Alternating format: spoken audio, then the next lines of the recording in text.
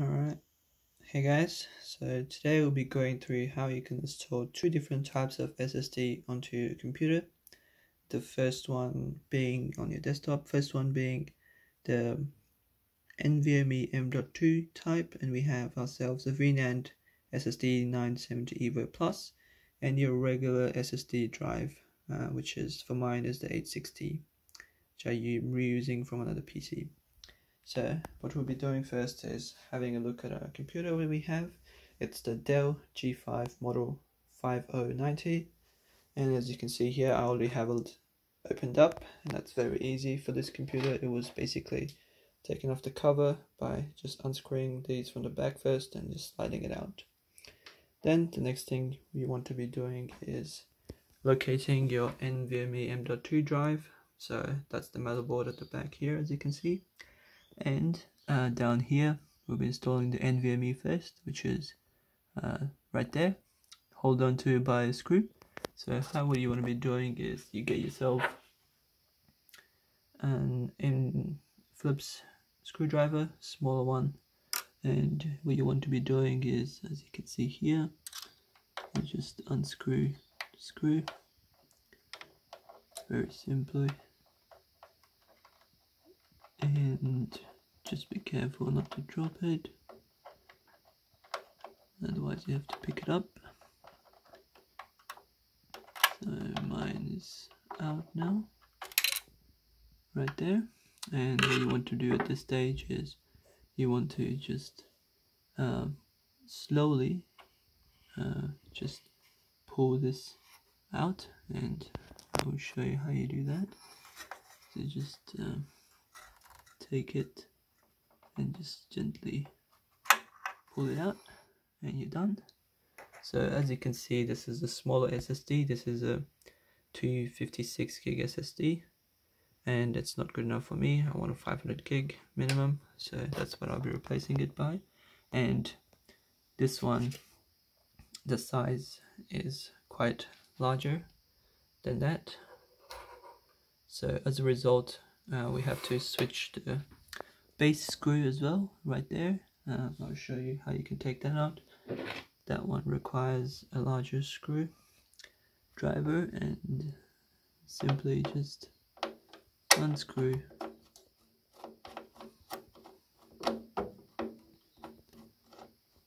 and again you have to be very careful to drop it. You can just take it here. If you do drop it, you just pick it up and you can do it again, and pick it up and carefully plug it there. And same process as you took out the other one. This one, our new SSD, goes at the same spot. So we just take the SSD, just because I'm recording one hand, so you have to be a bit careful. I'm gonna just switch on my left hand. That's it, easy. And you will put this in this direction, right there. Slowly, you don't want to put too much pressure, just plug it in. Yep. And you can see it holds itself. So now what I'll do is I'm gonna screw it back on. So we have it screwing it back on. I just put the screw over there, and as you can see, just tighten the screw.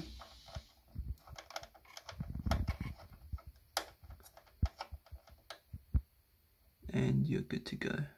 Alright, and then followed by that, now we install the other SSD, which is this one here. So this one has there's two different cables you need. Sometimes you can get the cables both in one, but you have a power cable and a data cable. So these slots here are used for the power cable, and then these slots here are used for the data cable. Okay, so we're gonna just take out our tray.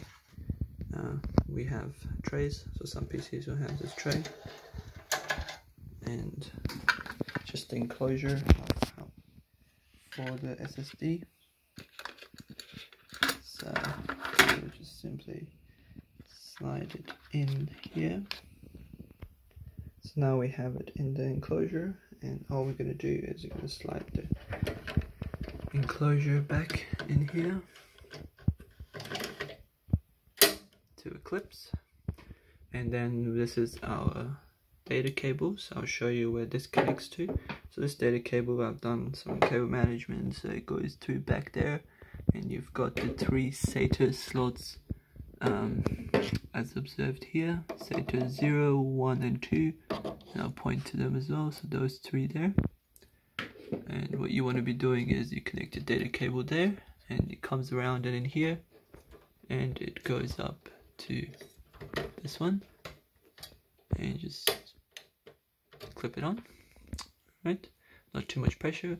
And there's a power cable, so here we have power cable extender, but this comes from all the way around. Similarly, the back here, here, here, and the power for SATA as observed there, SATA power. If I focus on there, right there, it's this wire here, and you plug that into our SSD up here, just simply like so, and then you're done. So now you can, for myself, my bootable operating system is on my NVMe M.2.